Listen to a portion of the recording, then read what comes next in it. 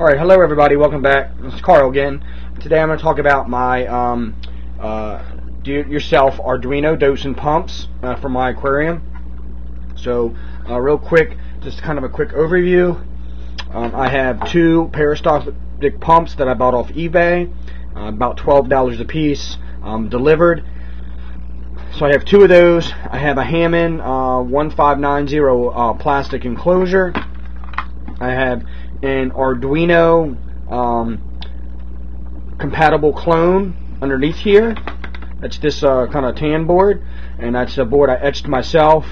It just has an Atmega 328 chip, capacitor, and it actually is set up for Arduino compatible shields.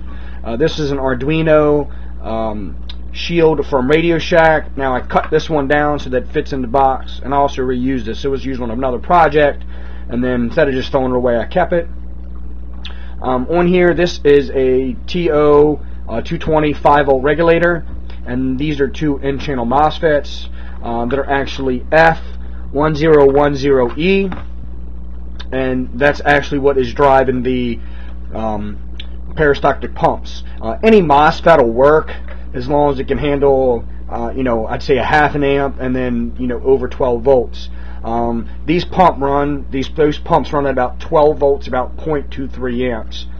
So these are just ones that I had in my junk drawer laying around. So real quick on the circuit here, I have here is where I bring 12 volts in from a 2.1 millimeter jack. This switch here is for turning the backlight on and off on the LCD. Power comes in on the red wires from 12 volts and powers the two peristaltic pumps. Also brings power into the regulator. The regulator then produces 5 volts out through the shield to the Arduino. I have a 1307 chip, a real-time clock. This is just a chip I kind of threw together on my own perf board. Nothing high-tech about it. Has the pull-up resistors on the SCL and SDA, the data lines, and then the backup, and then a clock. This provides real-time clock functionality for the Arduino to pump, to produce the voltage at one specific time, or excuse me, not the voltage, but to turn the pumps on at a specific time. The Arduino, on the digital pins out, I use 9 and 10, they're PWM pins. They go through the 1K resistor to the MOSFET, turns that on, which produces ground, and ground comes out of the MOSFET and runs the pump. Now I do an analog write feature, so I can actually PWM the pins. If you wanted, I'm doing PWM at 255, and I'll show you the sketch. I'll go ahead and attach a copy of that into the notes below. And so that's pretty much it. Now, of course, with a full Arduino, I do have plenty of room to run an LCD directly off the pins, but when I did that, every time the motors would come on, I would get like garbage data across the LCD screen. No, I'm not really sure why. Sometimes with the motors mess it up. So I actually have this port expander chip, which is a MCP 23008, and I'm using Lady Ada's code from Adafruit, and I actually made this little board.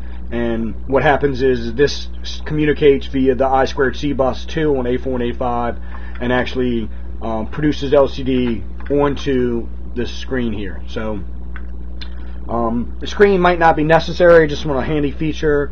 And the way I have it programmed is it shows this is a 2x16. So the top one's for the first pump, the bottom one's for the second pump, and then I have how many times it's pumped, how many times it's turned on, the date that it last turned on, and the time that it last turned on. That way, just so at a quick glance, I can press the button, it'll turn the light on, I can glance at the screen, and that'll tell me. Instead of leaving the LCD light on all the time, I'm not really quite sure how hot this regulator is going to get, so I did put a little heat sink on it, but I don't want the LCD be on, and it'll be in the cabinet of my fish tank, and just have an LCD light on, and nobody's ever going to look at it. So that's one thing I did. I went ahead and put a little switch in there. So I thought at first this box was going to be too big, but one thing that you can never take for granted is wire size. Wires always seem to take up a lot of room. The other thing that I really was trying to do originally with this box is I wanted to get 3 pumps. Right now I only have 2. I really only have a need for 1, so I went ahead and just got another one so I'd have it. But there's no way you could get a 3rd pump in this box. I mean, you can see here it's pretty tight. There's no way I could have got an Arduino board in there with a 3rd pump. So if you need more pumps, perhaps the solution might be in the future if I need another pump. I might just get another one of these boxes and then just set them one on top of each other. And then that way what I'd have is I could just drill a hole from this box here to the box below, and then just run wires down, maybe have like a small little board with just 2 of the transistors here, and then what would happen is I would just run basically 12 volts down and then the ground connection down from this board, and then just do it that way. So that might be an option as well in the future. I could just stick 2 of these boxes on top of each other, and that way I can use the same Arduino, because I have plenty of pins left. There's plenty of PWM pins, so it'd be kind of overkill to have another Arduino running it. But anyhow, I'll leave that up to you. So I'll put this little board on, and let me put all this together and show you what it looks like. Okay, so I went ahead and got it closed up. One thing that I did have some problems with, and that kind of regret I didn't really mount this LCD. I should have offset it a little bit, because when you stick that board in, kind of is tight. So originally, if you remember, I had the board down here, and what I did was just flip the display around so that it'll fit in the case nicely without jamming it together. So I'm going to go ahead and plug it in here, just 12 volts from my wall supply, and it'll run through the boot up screen, and I'll show you some of the features. Alright, so I think I can get you a good shot from this screen, so I'll plug it in. It says dose and pump by me, Squiggy. This is Rev 2, and Rev 1 was simply LCD connected the standard way, the 2, 3, 4, 5, and 11 and 12 to the digital pins, and Rev 2 uses a port expander. And I'll put links to both codes down below. If I push the button, it will turn the light on, and it'll keep it on, and if I push the button, it'll go out. So I push the button, there it is, and you can see it says 1. C is for counting, and it has run 0 times. The D is for the date, and that would be month / date. And then T is for time, and it would put the time. And then it's the same for the second pump. So one thing I don't have in the code is any way to change the program of the specific time. I've just never gotten that kind of deep into the EEPROM programming. So if you wanted to change the date and time of the pump, you would actually have to go in and change the firmware in the Arduino. Right now, one of the pumps is set to come on every day at 10 o'clock in the evening, and the other pump is 6 o'clock in the morning. So in the code, the way I have it actually broken down is the very top of the code is all the user inputs that you should change, and that's the specific hours, minutes, and seconds. And the reason why I did hours, minutes, and seconds is I want to make sure they're only once a day and not twice, because technically 7 o'clock comes once or twice a day. You have AM and PM. The other thing it did is use the military time, so it actually looks for specific military time hours. So for example, I wanted to run at 10 o'clock, so every night at 22:00 and 00 seconds it actually runs.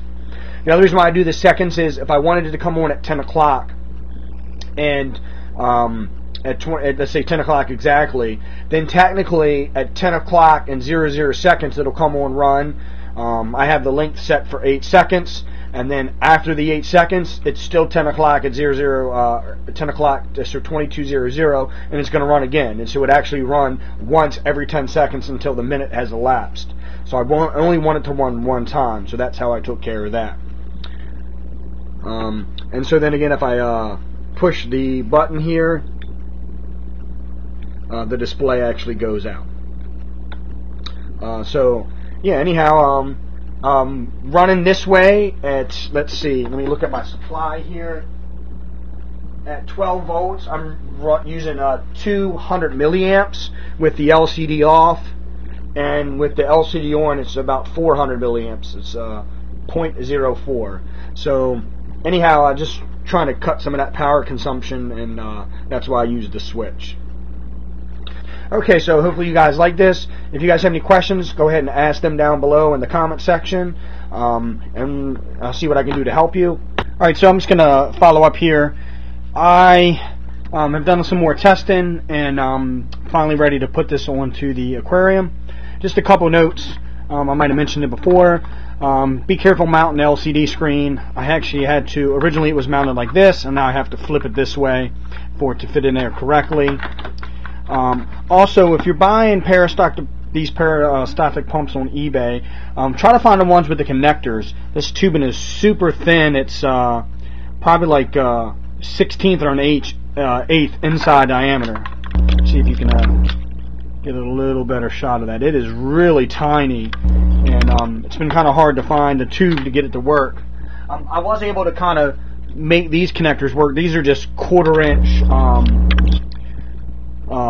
hose fittings from just an aquarium store, and in fact this one used to have an air stone on it, and the air stone break apart.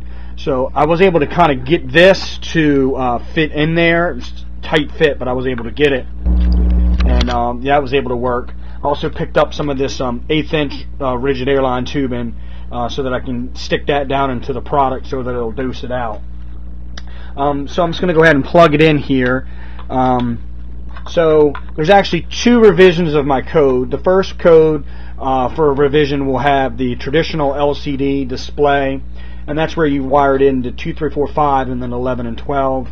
And then this one uses the MCP 23008, which is the port expander chip, and it's based off Lady Ada's code over there at Adafruit. So you can pick up those parts at Adafruit to do that. And what I like about this particular LCD is that it makes it 2-wire. It uses the IC square bus on A4 and A5.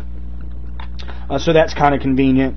I have one normally open push button. If you push it once and release it, it'll turn the light on. As you can see, the LCD light's is on now. If I push it, it'll turn it off. And then if I push it, it'll also turn it on. If I push and hold for 4 seconds, it'll then run the pumps in what I call priming mode, and that's where it'll run the pumps for 4 seconds to help prime the product.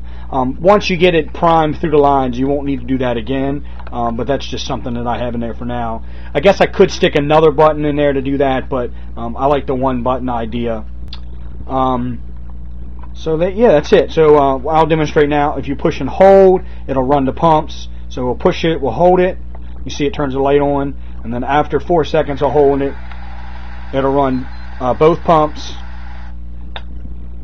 And yeah, so that's it. So I don't know. Hopefully you guys like it, and like I said, the code will be available. If you're looking to adjust any of the code parameters. Oh, I also did do some experiments. For about every 1 second that this pump runs, it runs about 1 ml.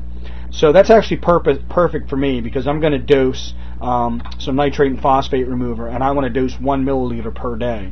So I have this pump to come on at 10 o'clock at night, and this pump to come on at 6 o'clock in the morning. And I think I'm going to dose, for now, I'm going to dose 1 ml of the nitrate and phosphate remover, and then 1 ml of calcium. Try to see if I can't get my coralline algae to grow. So I'm going to have to keep an eye, because I'm assuming as soon as I start dosing the calcium, my alkalinity is going to need to be dosed. So, you know, looking back, I'm kind of glad I did the 2 pumps now.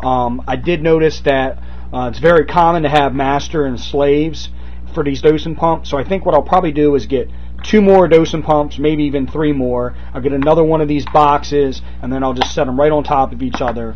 And then what that'll do is that'll give me my master and slave, and then I'll just run a wire from here down to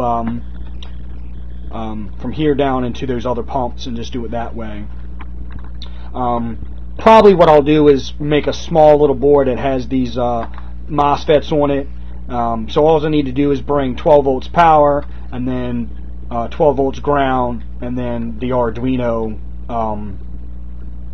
control out. So I'll just run 3 wires from this box down. And so yeah.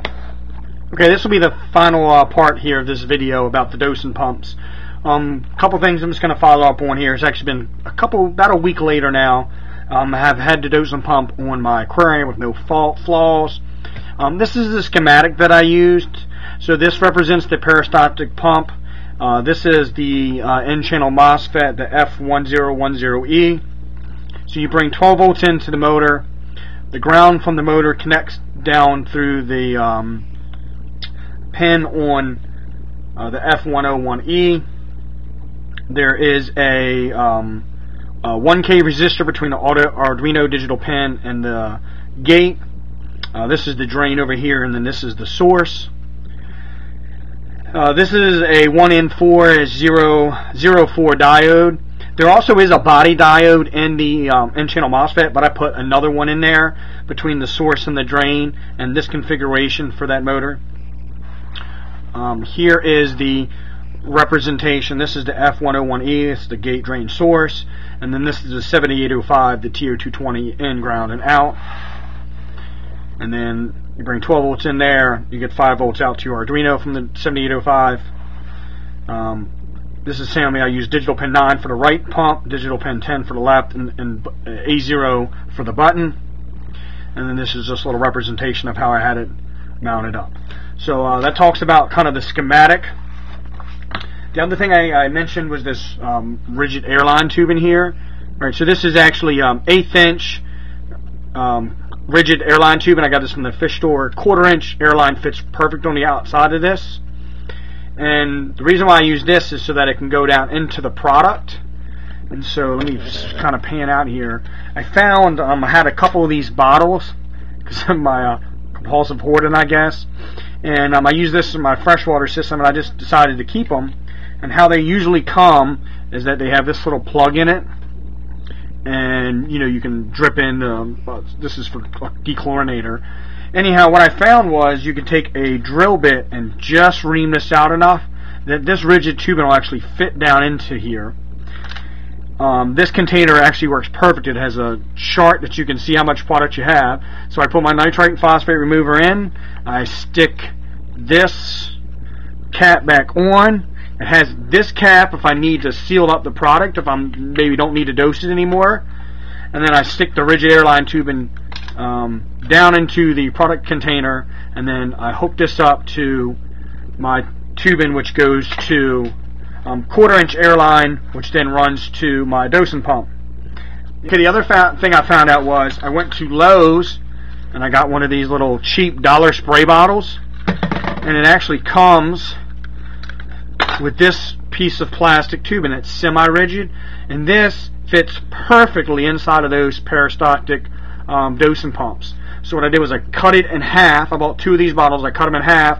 I put one in on the peristaltic pump and the other in on the peristaltic pump, and then I could use 1/4 inch airline tubing to connect them together. And then so I ended up connecting this 1/8 inch rigid with 1/4 inch airline to this one with 1/4 inch airline, and it fits perfect. So that was my solution for that. So it was really economical. Again, 99 cents for one of these. I'm sure you can get it at Lowe's or Home Depot as well. And yeah, so that was my idea for this. The other thing you could do is, you know, you could just drill a hole into the top and then just insert this down if you didn't have one of these bottles, let's say, and that would be, you know, the same usefulness. But I really like how you can see the scale. So just at a glance, when I open my cabinet, I can look and see where my product level is, and it's delineated, so I know, you know, let's say every week it should only go down 1 notch, and so I can just kind of keep an eye on, make sure I'm dosing the right amount. Alright, well, that'll conclude the video. Like I said, again, the code's available. Any questions, ask down below, and good luck to you.